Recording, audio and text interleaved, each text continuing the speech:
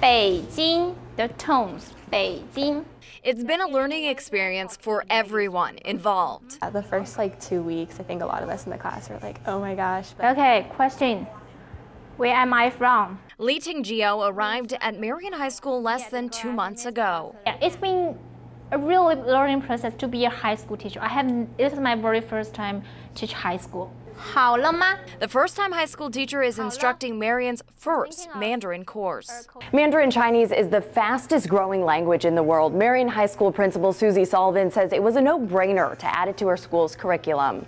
We had actually several parents who were interested in it. We also knew our Latin teacher was going to retire at some point in time. Sullivan says knowing Mandarin can translate into more career and business opportunities. She is happy to see interest from the girls. They were very excited, but I think they're surprised maybe a little bit by how difficult it is. The students agree. Would you say this is probably your hardest class? Yeah, for sure. It definitely is. Their teacher knows it too. You really find Mandarin is just so different from other languages. 2 students dropped the class after a few weeks because of the difficulty. And I feel character is easier than tones for you guys, right? Yeah. But 10 girls decided to stick it out, including senior Samantha Fabian, who spent 4 weeks at Ole Miss over the summer in a Chinese immersion program. The stuff that we're learning now is just refresher, but once we get further on down the road, I think it's going to be a little more challenging, but also a little more fun. No.